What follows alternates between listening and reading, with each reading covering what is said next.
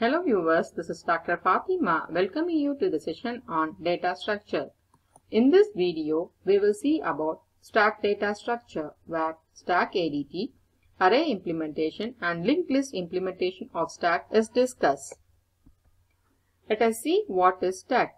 Stack is a linear data structure which stores data in such a way that the last element inserted is the first one to be removed. Hence, it is also called as LIFO list, that is, last in, first out. Putting in other words, the stack is a list in which insertion and deletion are allowed only at one end of the list called the top. Let us see an example. This is how the stack looks like with the element 10, 20, 30, 40 and 50 with a pointer top pointing to the topmost element in the stack.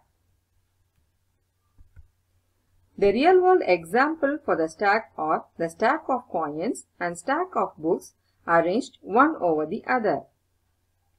When we insert a new coin, it is placed at the top of all the coins.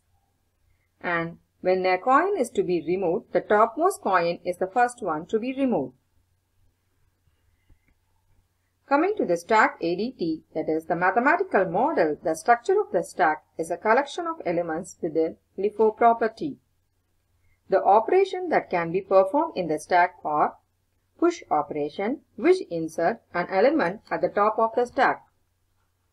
The pop operation removes and returns the topmost element from the stack. The top operation will return the recently inserted element from the stack. The difference between the pop and the top is the pop will remove the element from the stack, whereas top will not remove the element from the stack. The next operation is isEmpty. This operation tests for the emptiness of the stack. Let us see the implementation of the stack. The stack can be implemented in two ways. One is the array implementation and the other is the linked list implementation. Let us see in detail the array implementation of the stack. An array is a static data structure, so the collection of data must be of fixed in size and the array size must be specified initially. In array implementation, the structure of the stack is defined as struct stack, int stack max size, int top. Here, stack is declared as an array with max size and associated with it is the variable top, which maintains the most recent index of the array. You can imagine the top as a pointer pointing to the top of the stack. The stack can be represented in an alternate way without the structure. But here the top is just a variable and not associated to the stack. Hence, the programmer should take care to associate the top to the stack. So, the alternate way of representation can be used when we write simple program with only one stack. But when the program has more number of stacks, then it is essential to associate the variable top to the stack, which maintains the recent index of the array. So, defining the stack structure is preferred. Now let us see the stack operation isEmpty. This function checks whether the stack is empty or not. As stack is declared as an array, we can store the elements starting at the index 0. We can set the index as -1 to indicate that the stack is empty. So, if top is equal to -1, then stack is empty. The function returns true when the stack is empty, else it returns false. Stack empty condition is also called as an underflow condition. Next, let us see the stack operation isFull. This function checks whether the stack is full. Stack full condition is reached when the stack reaches the max size. Hence, if top is equal to max size, then stack is full and the function returns true. Else, it returns false. The stack full condition is also called as overflow condition. Next, we will discuss the two important operations on the stack, the push and the pop operation. Push function is used to insert the element at the top of the stack. The push function invokes the isFull function to check whether the stack is full or not, because the elements can be inserted only when the stack is not full. To insert the element, check that the stack is not full.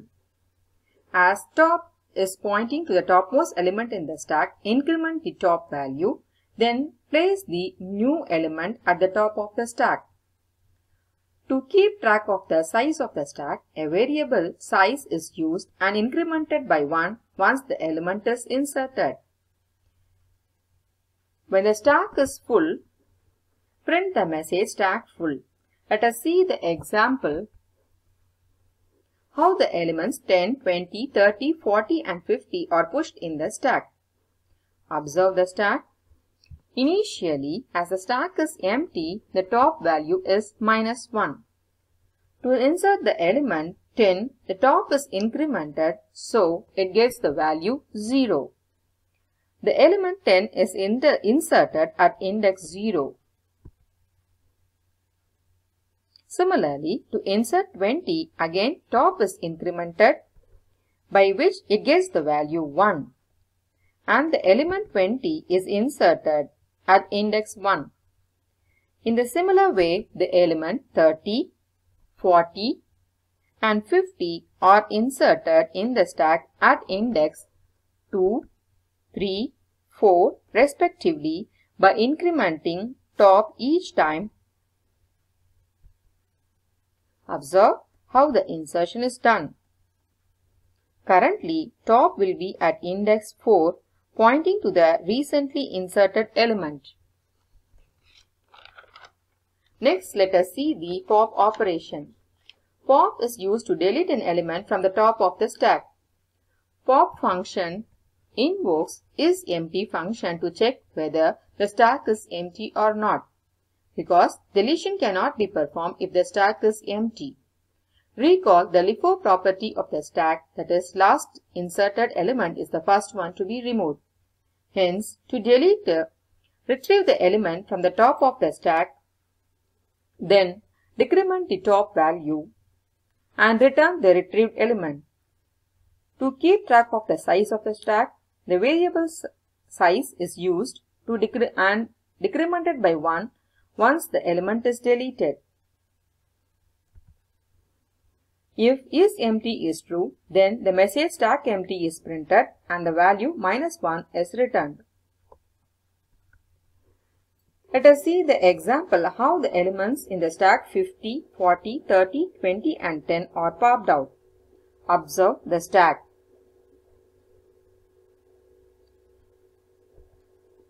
The top pointer is pointing to the recent element which is at index 4.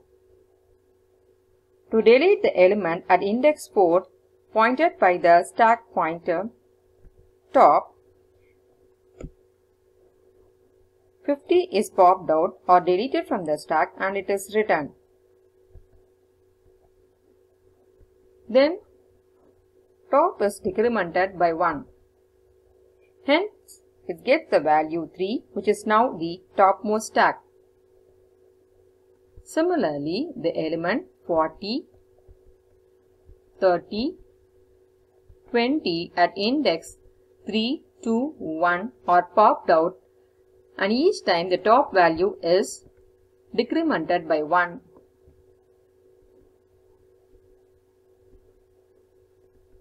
Observe how the deletion is done. When all the elements are popped out from the stack is empty and the top value is -1.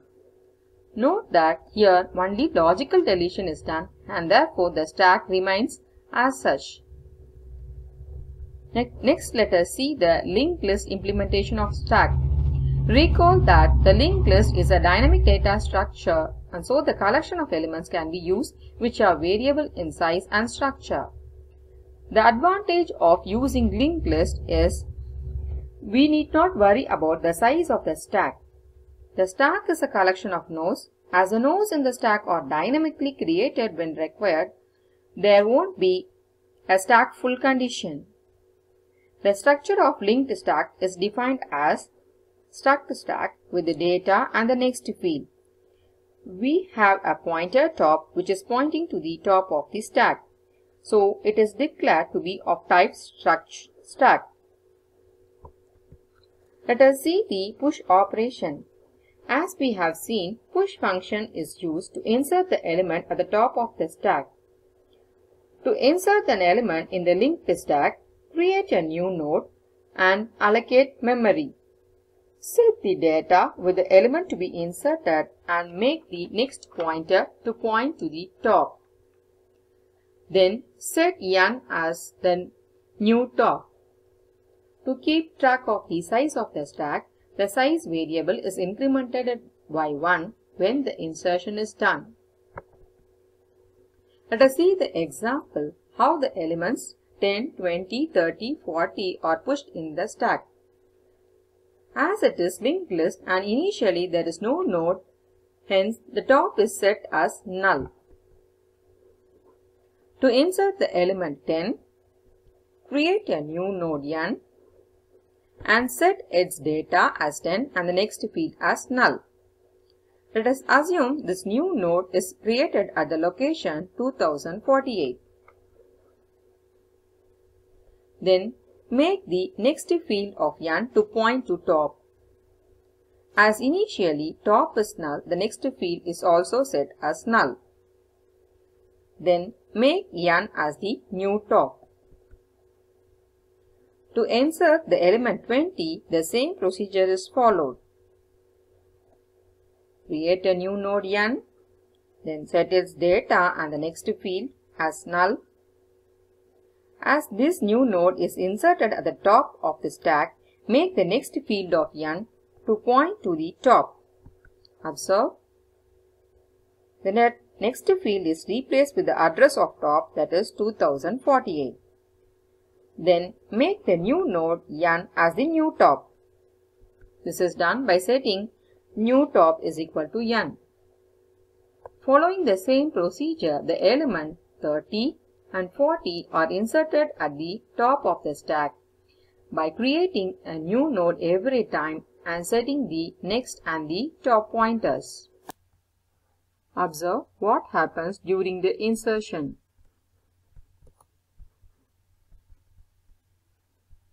This is how the insertion is done. Next, let us see the pop operation. As we have seen, the pop function is used to delete an element from the top of the stack. Before performing the pop operation, the stack is checked for empty because the pop operation cannot be performed if the stack is empty. If the stack is empty, then return -1. Else proceed with the deletion.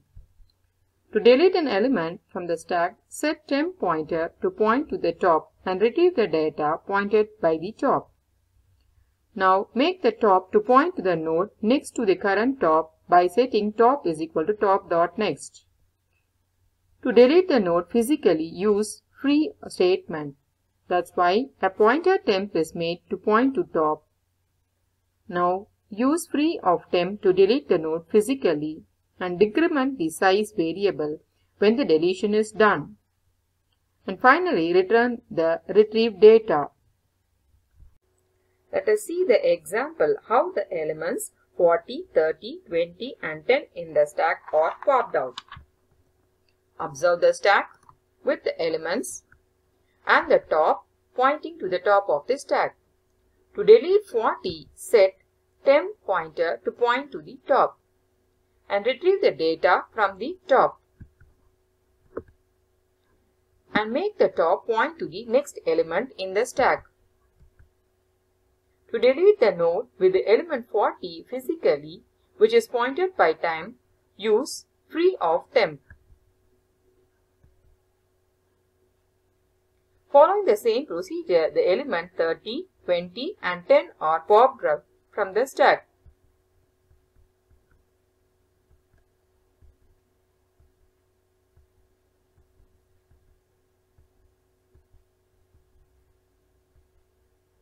When all the elements are deleted, the top becomes null.